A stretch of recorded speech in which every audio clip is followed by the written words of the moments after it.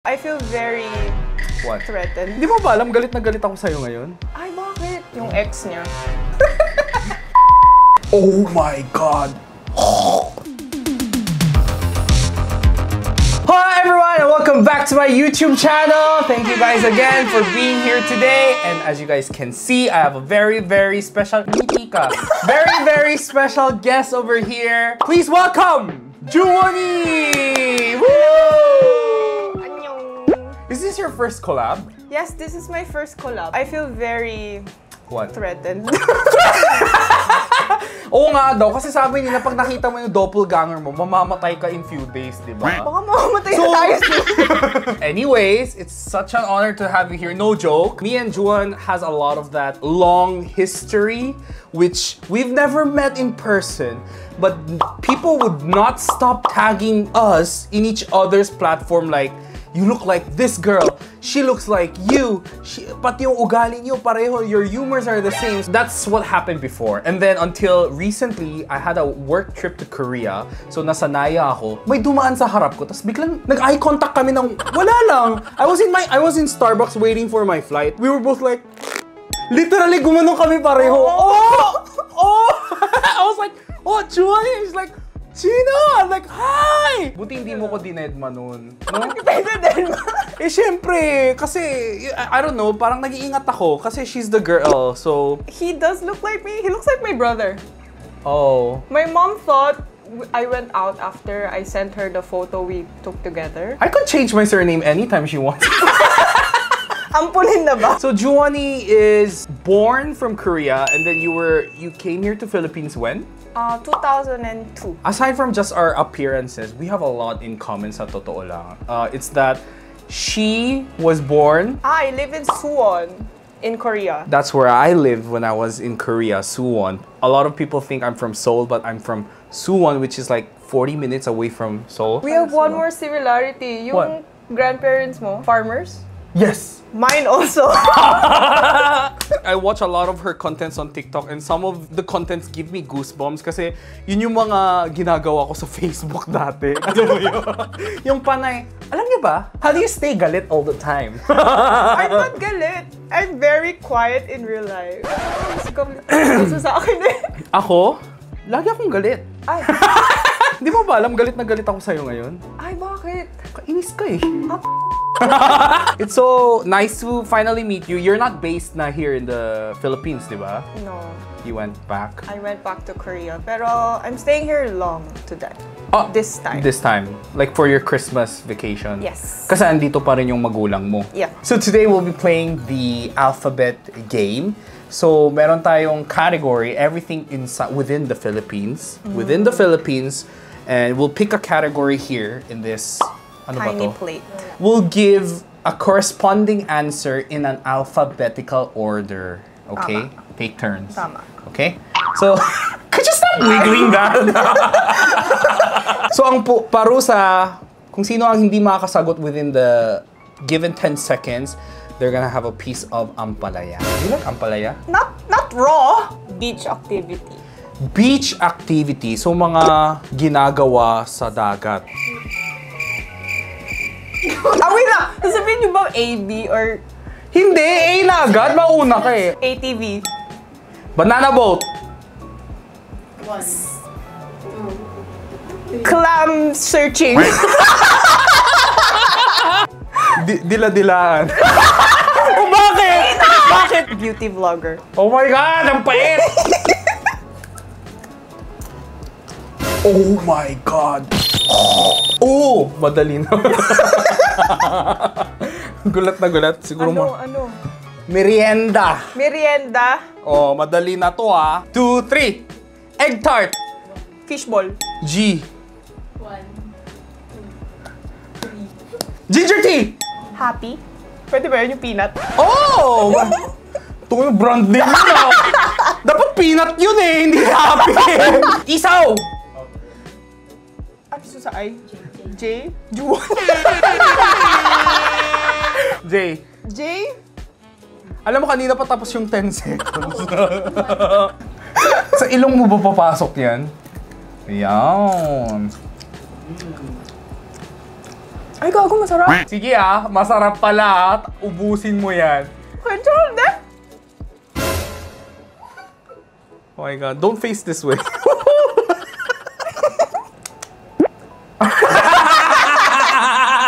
Ulam. I think we have to go outside the Filipino category. Kahit ano na lang siguro, no? Champong. Oh, yan, jampong. Ulam? Jampong is ulam. Ay, kasi walang naman rice. ata ulam sa'yo. Oh, sige. Kimchi. Laing. Mandu. And? 2, 3, 4. Wait! Paunti ng unti yung kagat niya. Kanina yun. Tourist spot. Nasa anong letra na tayo? N. N. Para sa akin to Naga. O? Ocean Park? Pampanga? Oh, bakit? Pampanga. Pagcor. Okay, Palawan. QC Circle? QC. R. Rizal Park. Wow. S? SM. Wala na. Ay, bawi na. Oh, bawi na. Oh, yung kamyas mo. Municipalities. Ay, puta. Shit. City Hall. City Hall S? San Juan. Oh, San Juan. San Juan. Okay. Tanawan. Asan yung Tanawan? Sa amin. You. Oh. Wait, Union Bank.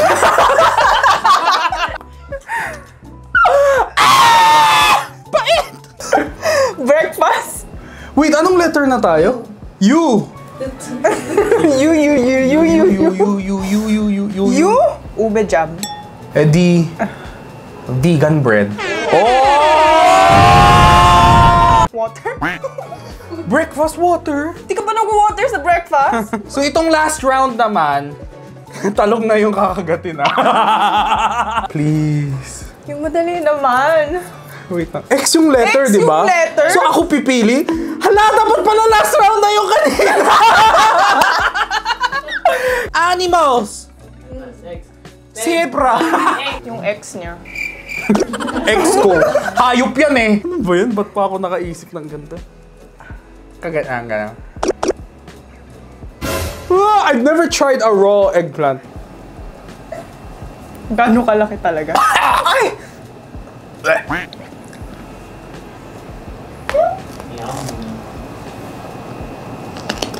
Doesn't taste bad. Yan din sabi ko kanina. So guys, that was our alphabetical game na medyo may uuwi ka pang mabahong hininga. Yan ang souvenir ko sa'yo. Para tayong mga disinfectant. Ganun, diba?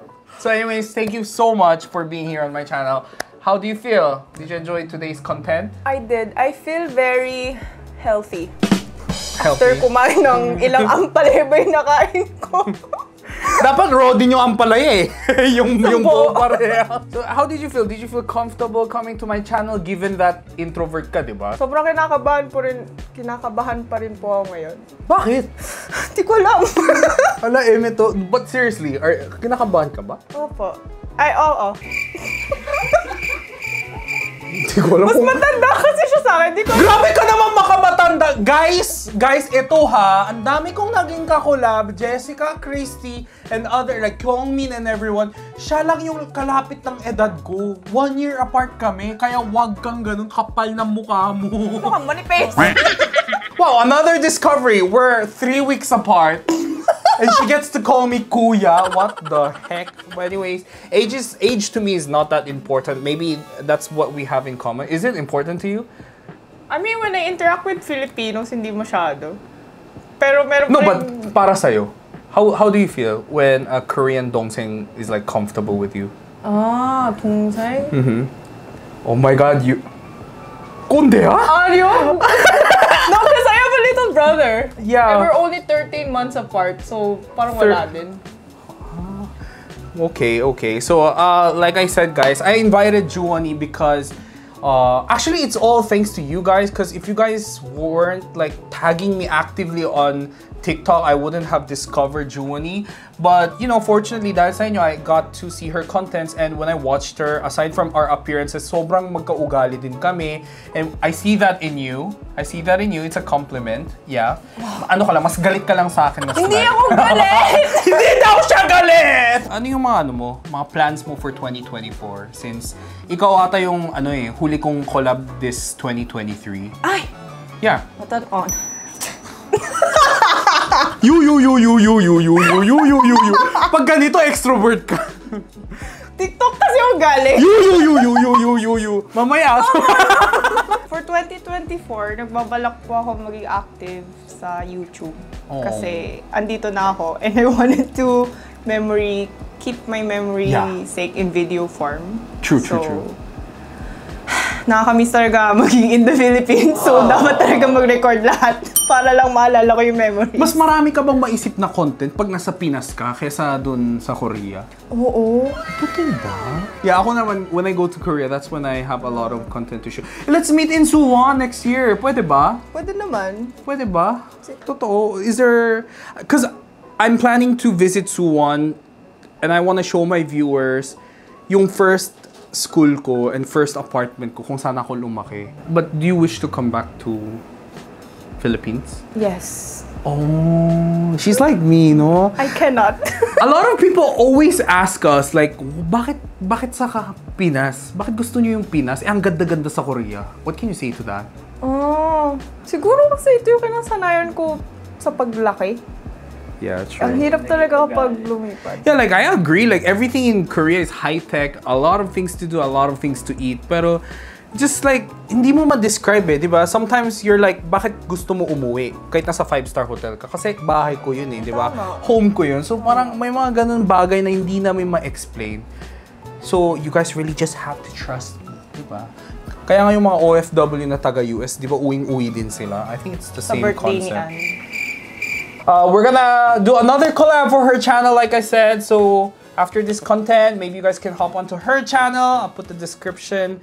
I'll put her link at the description box down below or pop it out here. So yan, pindutin nyo na.